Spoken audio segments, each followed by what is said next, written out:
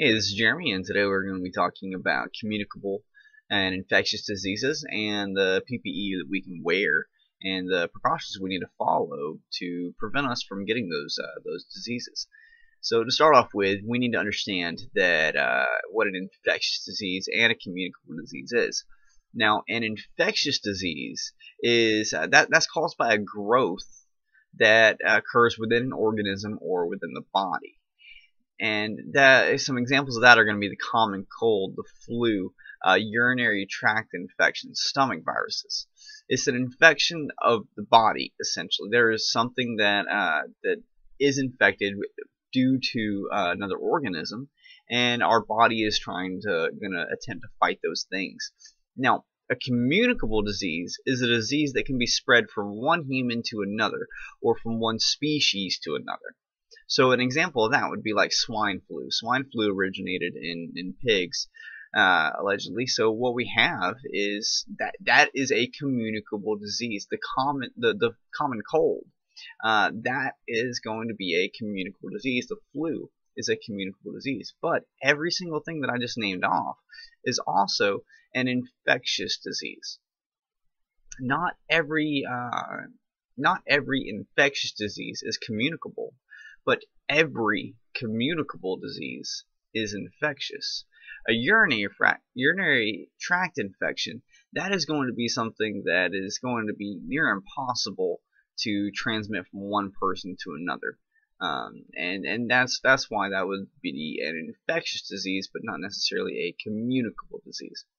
Now, a couple examples, more examples of a communicable disease would be like Ebola, the hantavirus, HIV and AIDS, and all the hepatitis.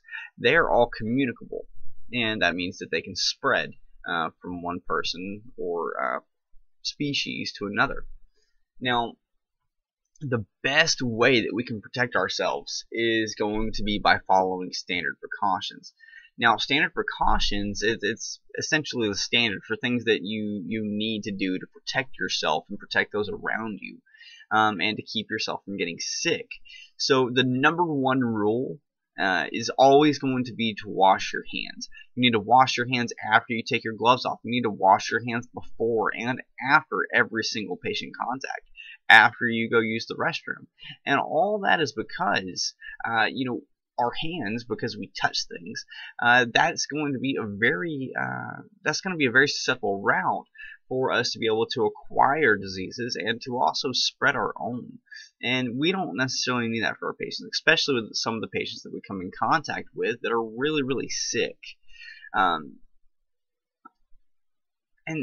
that's why washing your hands is really important. After that, you need to wear gloves. You need to wear gloves anytime you're coming in contact with the patient at all, and especially if you're in a fluid or other substance that does pose the risk of carrying a disease. Now, you should also wash your hands after you remove your gloves, and that's important to remember as well.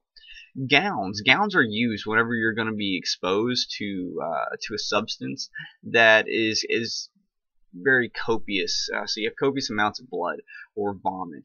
Anything where you have any type of body fluids or other object that may be contaminated that you don't necessarily want getting on your clothes, you need to consider wearing a gown.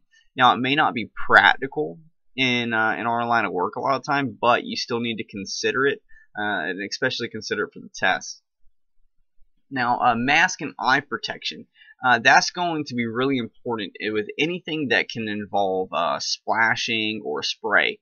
So if you have somebody with an arterial bleed, you should be wearing a face shield or an eye shield. If you have somebody that you're suctioning or you're performing an intubation on, you really need to be wearing a mask or a face shield. And that's just, again, to protect you from the splashing or the sprays of blood or other substance that could be there. And that's just to protect yourself. Now, we also have the HEPA respirators or the N95 masks. Those are for ourselves whenever we are coming in contact with somebody with tuberculosis. And tuberculosis is an airborne disease. And so what the HEPA respirator does is it kind of acts as a filter. Now, anytime you come in contact with somebody who does have TB or tuberculosis, you need to be placing a surgical mask on the patient, and you need to be placing an N95 mask on yourself, and that is important, and that is again going to be a test question. Now, any time that your patient is going to come in contact with anything, whether it be the stretcher, the seat, the cardiac monitor, your pulse ox, you need to be able to wash that object off and separate and to kind of get the patient's potential contaminants off to keep it from spreading from one patient to the next or even to you. And so wash your stretcher, wash your equipment, wash your truck after every single patient contact. Handle all linens, so like your sheets, your blankets, your towels, your rags. Handle anything that your patient has with extreme care. It has the potential for having bodily fluid on it, whether it be urine, blood, any substance. And so treat it accordingly and keep it from coming in contact with any other linens that you may be using, because then again, contamination can happen.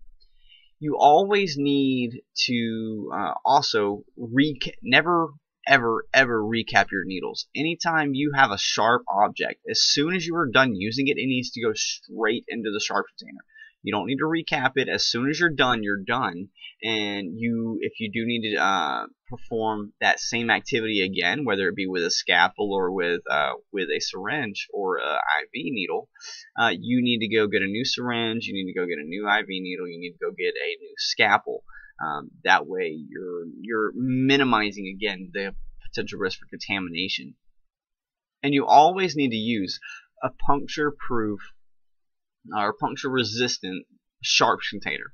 So your IVs all need to go in sharp containers. Your scalpels all need to go in sharp containers. And if your equipment, such as your IV or your scalpel, has any safety features, you need to utilize those as well. And that's just going to prevent any accidental sticks or any further incident from occurring. An example would be if you get an IV and it has a button that you press that retracts the needle inside of a chamber. Well, that can be really helpful. So be familiar with your equipment. Be familiar with standard precautions and how to protect yourself. And I hope you understand that the difference between communicable diseases and infectious diseases. All communicable diseases are infectious, but not all infectious diseases are communicable, which pretty much means not every infection I have is something that I can give to somebody else. And that's important, and that's those are the big takeaways from communicable versus infectious disease and the PPE that we use to protect ourselves.